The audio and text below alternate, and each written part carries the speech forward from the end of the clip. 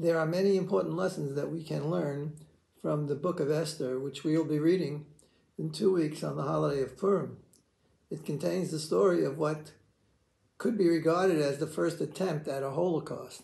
And that was the decree of Haman and the king, with the consent of the king Ahasuerus, to annihilate the entire Jewish people, men, women, and children, on one day, on the 14th of Adar. And Mordechai, the Jew, got wind of this, and he put on sackcloth and ashes and walked towards the direction of the palace, because Esther was the queen. And his idea was, we have to do something about this. And naturally, he turned to Esther.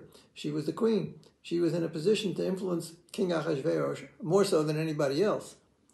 Now, when he got the message to Esther that she should go and plead with the king to save the Jews, he got a very interesting response. Now, Esther said that everybody knows that the law is that if a person is not summoned, if you come into the king's courtyard unsummoned, then he will kill you, he'll execute you. That's punishable by death, unless he stretches out the golden scepter and gives you a pardon.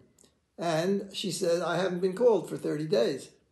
And then, in response to that, Mordechai really laces into her and says, don't think that you'll be saved from all the Jews if this should go through, because you're in the king's house.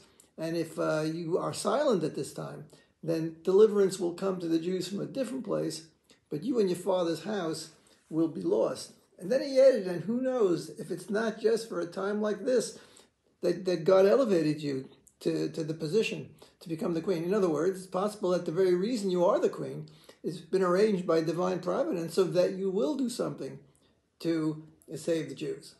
And in response to that, Esther accepted the challenge. And if I'm lost, I'm lost. The question is, what was the disagreement? Was Esther's position that she's not going to do anything? That she's going to allow all this to happen without intervening? So Rabbi Israel Chait, a number of years ago, explained it this way. He said that, of course, Esther was going to help. Her only point was that if I go unannounced, there's a risk that I'll be killed. And if I'm killed, who's going to help the Jews? So all she meant was that, let me get some time. I'll get an appointment, and I'll come within the framework of the law. It'll be permitted, and then I'll speak to the king. Why should I risk my life on a matter like this? And he said that Mordechai's answer was, to the contrary, you have to risk your life, because there are times, generally the Jews follow the law of the land, and if we have to see a president or some leader, we want to get permission, do it the right way. But he said that there are times when you can't take the cautious road.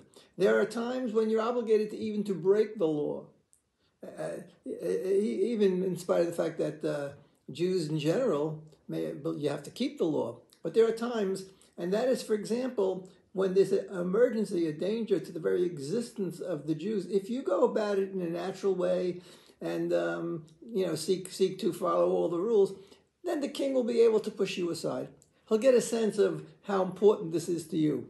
But the fact that you're daring, that you break the law, that you put your life on the line, that itself is going to show him that this is so serious. He's not just going to be able to brush you off.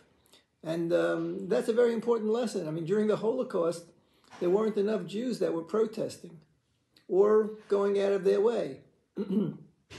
So in order to get people's attention sometime, when there's a horrible, horrible thing going on, you just can't go about it in the ordinary way.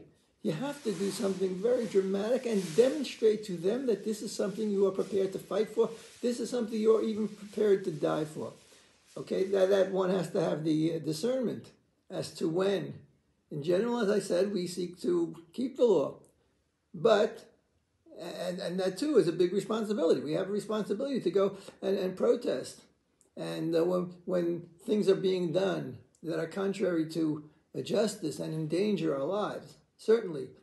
But there may come a time when, in order to get people's attention, you may have to go beyond that and even break the law. So let's pray that we have the wisdom to discern, but we always need to be concerned about the welfare of the Jewish people, indeed, the welfare of all of humanity.